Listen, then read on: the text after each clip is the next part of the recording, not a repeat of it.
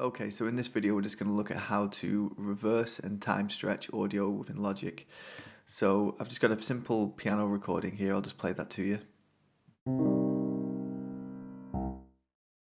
Alright, so we're just going to start by time stretching this. So within Logic you can time stretch a piece of audio up to 400% of its size.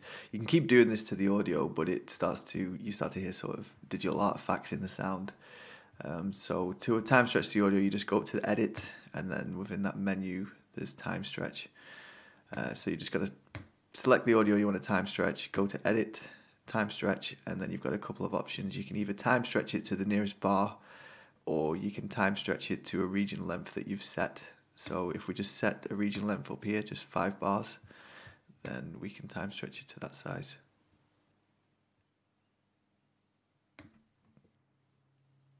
Okay, so I'll just play that back to you.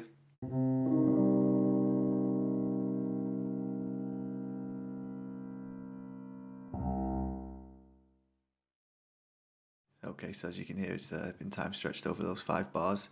So if we want to reverse the audio, the simplest way to do so is just double click the audio, and then this edit window pops up here. So you see track, if you click on file, you get a few options here under functions. So if I just click functions there, you can see these options.